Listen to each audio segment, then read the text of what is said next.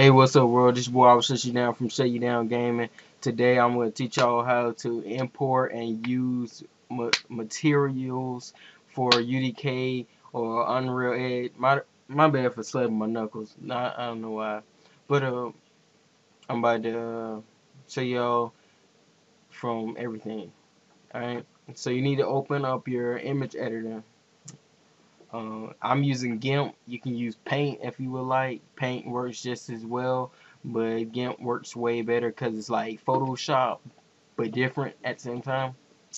But so I'm just gonna start a new picture or whatever. It has to be 256 by 256. It doesn't have to, but it has to be a square. All right. So I'm saying okay. So I'm just gonna make, let's see, a gradient. It doesn't have to be black, red and black. It can be whatever you would like. Alright, corner to corner. It doesn't matter what you do. I'm just messing around.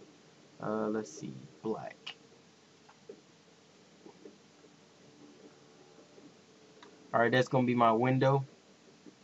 So I'm gonna say save as window.tga. Alright, TGA is a special type of picture. So I'm gonna say replace, save. I'm not sure if Paint allows you to do it, but yeah. So you go to the content browser, you bring up UDK, bring up the content browser, and then say new. No, you don't have to say new, say import. Go to wherever you saved your picture. Window TGA. Okay. It's gonna come in as window. Say create material. Check it off, and it'll bring it up as a texture and a material. All right. Say okay to all.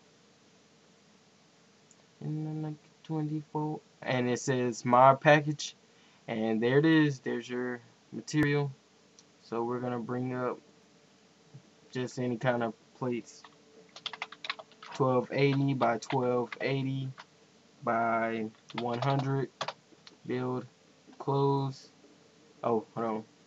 Say hollow, then build, and then click on CSG add, and it should bring it up, and you can go inside of it like this. Alright, and now it's a little room.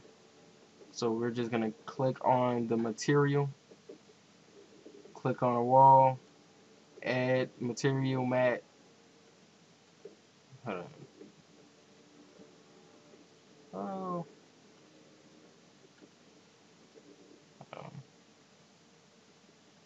Forgot something. I don't know. Oh, there it is. All right. You have to double click on the material. It's not going to show up. So you're going to have to bring it over here like this. And what is it? Opacity.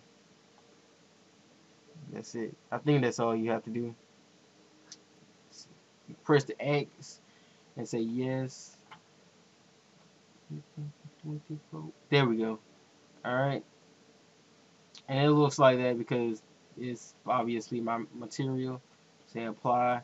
But you can change this by clicking on whatever wall or whatever, right clicking, going to align and say fit. And it'll fit to that certain wall or whatever. But you're gonna have to do it to every wall that you would like it to. Right. So I'm in default is like a whole bunch of squares. And that's basically how you do it. You usually do it to like buildings or whatnot. So yeah.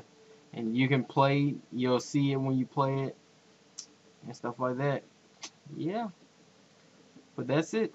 That's all you have to do to add a material to all of your stuff. A custom material. Alright. So world, this your boy, I will shut you down from Shut You Down Gaming. Don't forget to check out our website. I haven't been doing much. I apologize. Please help me out. I need help. Not mental help. But I need help, like people help me out by telling me what they would like to see, what kind of design they would like, stuff like that. I'm a very open person, y'all. All right. So I'm all about the community. I'm all about the people. So this your boy Shakedown from Shakedown Gaming. Peace.